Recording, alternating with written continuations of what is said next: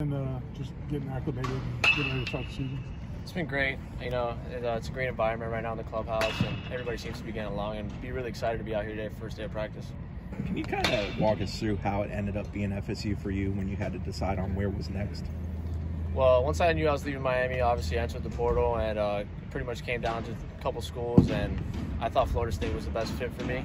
I know it's a rival school from where I came from, but he made it seem like this is where I want to play and this is where I should play, and I have no regrets coming here. You said best fit. What was it about here that made it the right fit for you?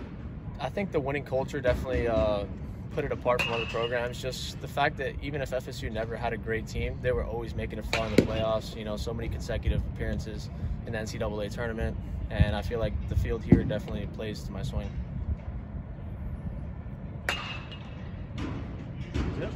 All right, that was easy. Great.